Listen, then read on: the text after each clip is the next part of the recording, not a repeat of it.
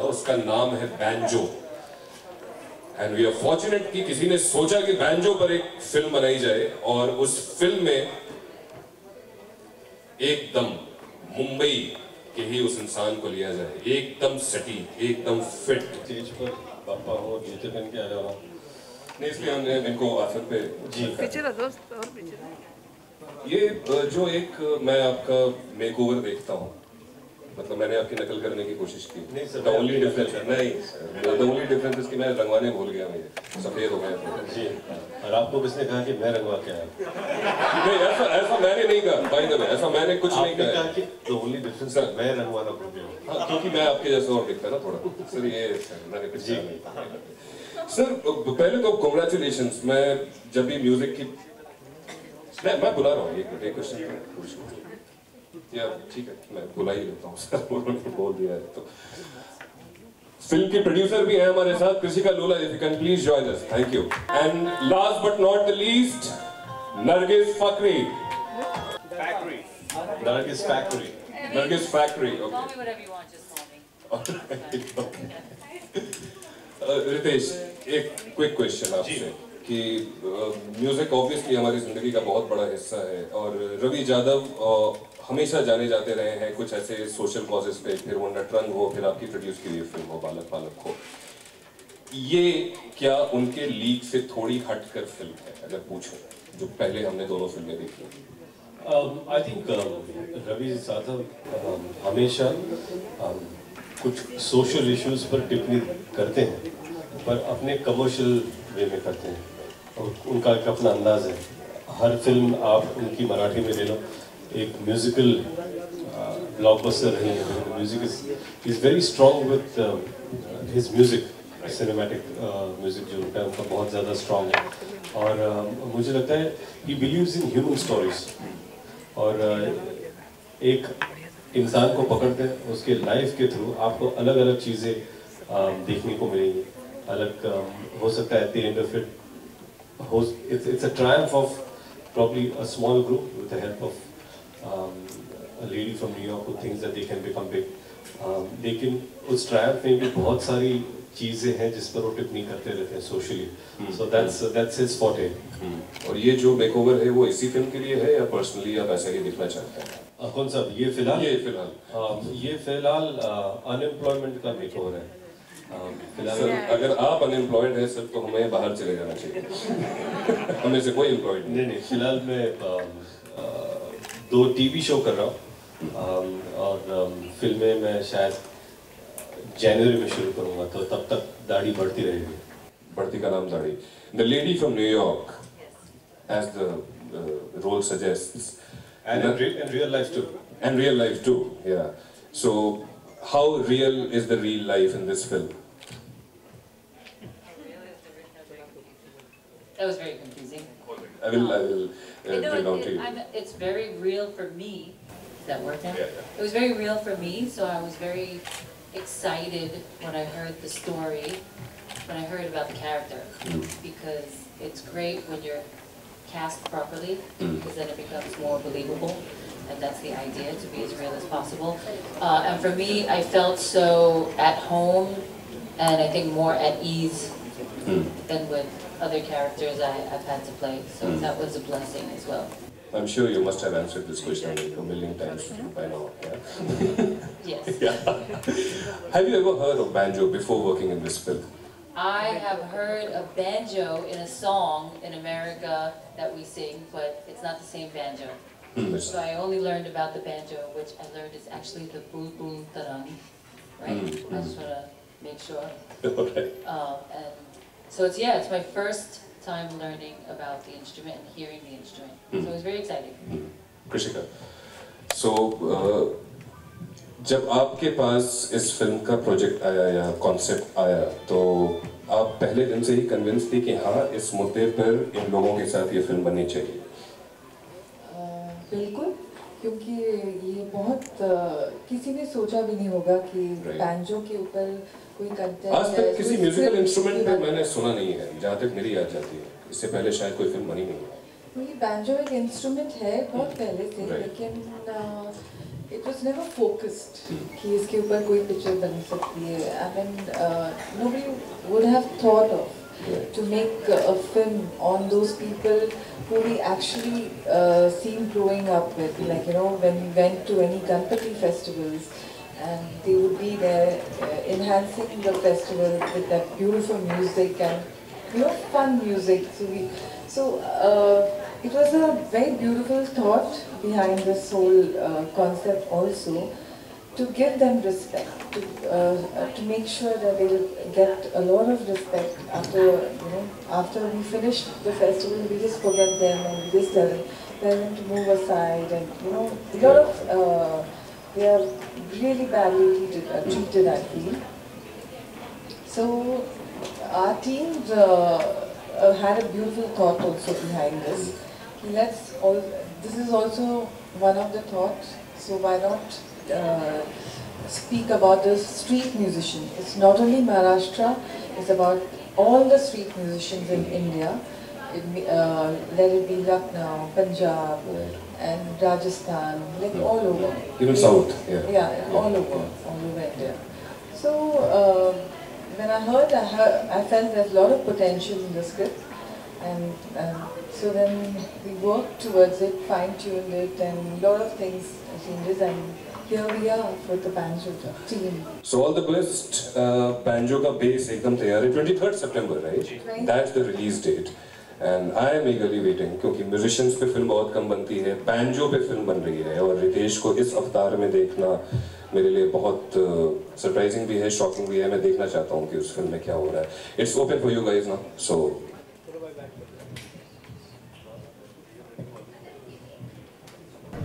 रितेश, गणपति बापा का फेस्टिवल की शुरुआत हुई, मतलब 8th day today and the promotions are going on, so how much you are enjoying नहीं, आई थिंक फेस्टिविटीज़ देश भर में चल रहे हैं, और इसी के दौरान बैंजो के प्रमोशन भी ज़ोरों शोरों से चल रहे हैं, और ख़ासकर कि बैंजो की फिल्म की शुरुआत हो या प्रमोशन की शुरुआत, ये भी बाप्पा के गाने से हुई है.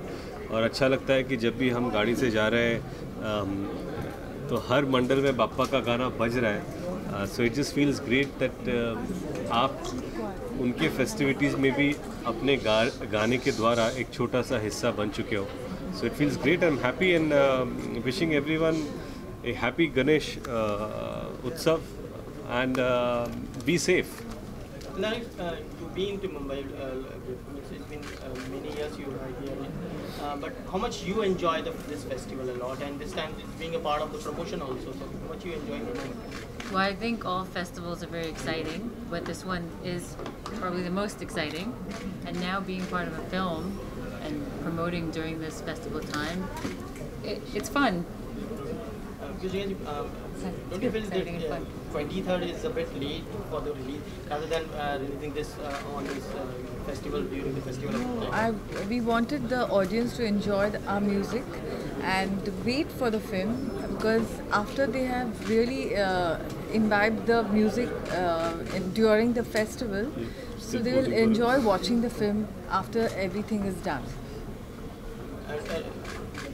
जी sir. Banjo, now you completely playing the whole Banjo, you completely know about the Banjo more, or is it something nuances or something? अभी जो फेस्टिवल के दौरान बहुत से नहीं, मैं आप बताओ, आप कौन से भाषा में इसका जवाब दूँ? आप बताओ ना. आप इंग्लिश में जवाब दूँगा, हिंदी में चलेगा? ओके.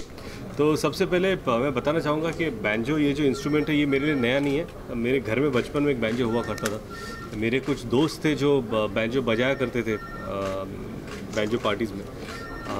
लेकिन ऑफ कोर्स पिछले 20 सालों में मैं इस चीज़ से वाकिफ़ नहीं था. लेकिन आज जब ये स्क्रिप्ट आई और फिर ऐसा ऑप्शन मिला और अपॉर्चुनिटी मिली कि मैं बैंजो बजाऊँ, तो मैं ये नहीं कहता कि मैं उतनी अच्छी तरह बजा पाता था, पर येस मैं इंस्ट्रूमेंट को जानता था, तो मेरे लिए वो एलियन नहीं था.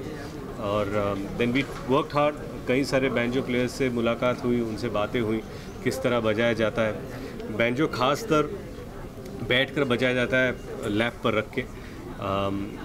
और रवि जी चाहते थे कि हम एक रॉक स्टार ग्रुप की तरह परफॉर्म करे, तो we try to play banjo standing up tall and उसके लिए काफ़ी सारी रिहर्सल्स करनी पड़ी कि किस तरह का बॉडी लैंग्वेज होना चाहिए. होपफुली अगर आप प्रोमो देखें, गाने देखें, तो आपको ये लगे कि उस पर थोड़ी बहुत मेहनत हम लोगों ने की है. आप पर्सनली मानते हैं कि banjo could have been the internationally instrument to be played on? नहीं, ये बैंजो की बात नहीं है. It represent every street performer जिसे अपॉर्चुनिटी नहीं मिलती. ये ऐसा नहीं कि चलो बैंजो तो एक ज़रिया है, हो सकता है कहीं और कोई और इंस्ट्रूमेंट हो. तो it's the question is not about instrument but about people involve with it and behind it. और मुझे लगता है कि बैंजो टैलेंट की बात टैलेंट की आती है कि कोई भी टैलेंटेड इंसान किसी भी इंस्ट्रूमेंट को अगर अच्छी तरह बजाए तो वो आपका अटेंशन आकर्षित कर सकता है.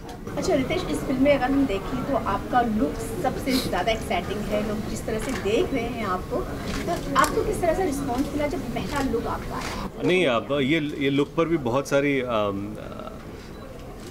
रस्सी खींच हुई हैं, क्योंकि मैं उस वक्त हाउसफुल शूट कर रहा था जो इरोस की फिल्म थी, और उसी वक्त दो स्केड्यूल के बीच हम लोग बैंजो शुरू करने वाले थे, लेकिन कृषिका और रवि ये दोनों ने कहा कि उन्हें बाल लंबे चाहिए.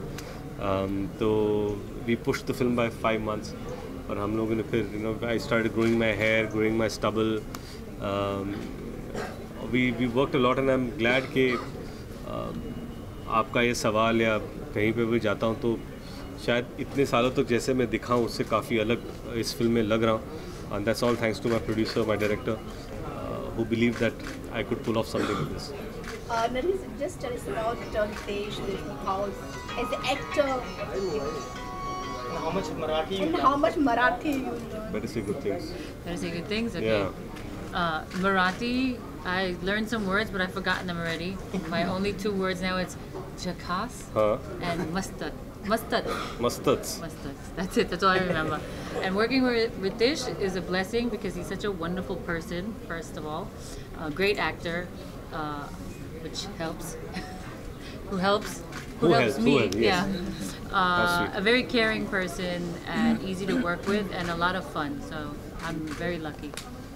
कृष्णा जी, आपको कैसा लगा जब ये फिल्म आपके पास आई है? कौन सी ऐसी चीज़ थी जो जिससे सबसे ज़्यादा एक्साइट किया आप? पहले तो कंटेंट ही एक्साइट किया मुझे, क्योंकि कंटेंट बहुत रूटेड और it's a very real story. So because I like working on such kind of subjects, so this was one of them, and it was very it had a beautiful thought, as I said earlier.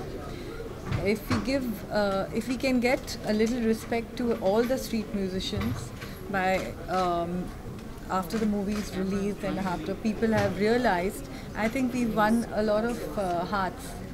और आप तीनों को सबसे ज़्यादा मैं ये कहना चाहूँगी कि इस फिल्म ने गणपति के मौके पर आकर बहुत ज़्यादा एक्साइट किया. हर जगह आपके गाने बज रहे हैं, तो किस तरह से आप लोगों को फीलिंग लग रही है कि भगवान की बहुत ज़्यादा ब्लेसिंग लग रही है? Of course, I just spoke to Riteish. I said whenever our song is playing, we just feel like dancing, or our hands are moving, our feet are moving. And Riteish, you? No, I just feel कि कभी-कभी हर film और जो भी उसके इर्द गिर्द हो रहा है उस चीज़ का नसीब होता है. वी वर लकी कि एक ऐसी डेट मिली जो फेस्टिवल के इर्द गिर्द थी. एक ऐसा गाना था फिल्म में गणपति का जो इस फेस्टिवल में हम लोग रिलीज़ कर पाए. और ख़ास बात यह है कि वो गाना अच्छा होना भी बहुत ज़रूरी था. तो all thanks to Vishal and Shekhar who have given a tremendous dance number this festival. So it's been great. तो आपने कितना एंजॉय किया? वैसे मराठी लुक है, आप खुद महाराष्ट्र है, तो कितना इस चीज़ को लुक जब सेट पे भी कितना? सी आई टेल यू व्हाट, ऐसा लग रहा है लोगों को कि मराठी लुक है. Actually it's a Mumbai boy, और इट्स नॉट, इसका मिल्यू मराठी नहीं है. इसका मिल्यू मुंबई है, मुंबई बेस्ड. तो यहाँ पर ऐसा है कि कोई भी किधर से आता है, इट्स अ ह्यूमन स्टोरी. तो yes, director is from Maharashtra. I am a Marathi boy. Living that aside, I think it's a story के जो हर कोई रिलेट कर पाए. पर आखिरी सवाल, आपने भी कुछ इको फ्रेंडली गणपति बनाई थी अपने हाथों से जो काफ़ी पॉपुलर हुआ है, और हमारा जो इनिशिएटिव है 9 साल पूरे हो गए हैं बिग ग्रीन गणेशा को जी, और इसके साथ जुड़ के कैसा लग रहा है? नो, आई थिंक मुझे लगता है कि अ बिट टू लेट कि मैंने अपने हाथों से कोशिश की, पहली बार बनाने की कोशिश की, थोड़ा बहुत वो बन गया, पर मैं चाहूँगा कि हर साल मैं यही करूँ कि खुद मिट्टी लेकर आऊँ, make your own Ganpati and celebrate this festival. क्या है कि एनवायरनमेंट, पर्यावरण, अगर हम उसकी रिस्पेक्ट करें तो वो हमारी रिस्पेक्ट करेगा। जो हम उसे देते हैं वहीं हम वापस पाते हैं, तो ये बहुत ज़रूरी है। And I am want to congratulate you guys for having this green Ganesha, right? Yeah. The big green Ganesha, eco-friendly Ganesha initiative, and I'm glad that we are glad to be here, supporting this cause and talking about Bappa. कृषिका जी, आपको कैसा लग रहा है हमारे इस initiative से जुड़ के big green Ganesha? Of course, I think he said it all. It's very good to be part of this beautiful thing what you've started. So we're here to say that Ganpati Bappa Moria. Let's go. कोई सवाल? Thank you. Thank you. चलो, वहाँ चलें।